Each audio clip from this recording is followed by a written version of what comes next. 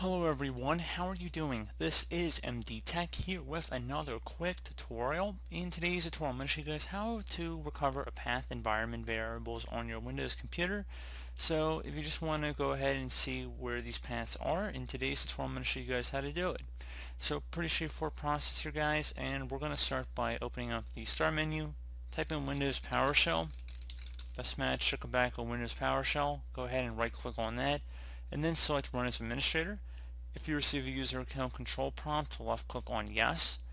Now I'm going to have a command in the description of the video. I want you guys to copy that and then go up the top bar of the Windows PowerShell window here, right click on it, left click on edit, and then left click on paste to paste it in.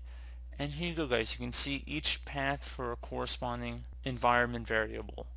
So pretty straightforward process here guys. Do hope that I was able to help you out, and I do look forward to catching you all in the next tutorial. Goodbye.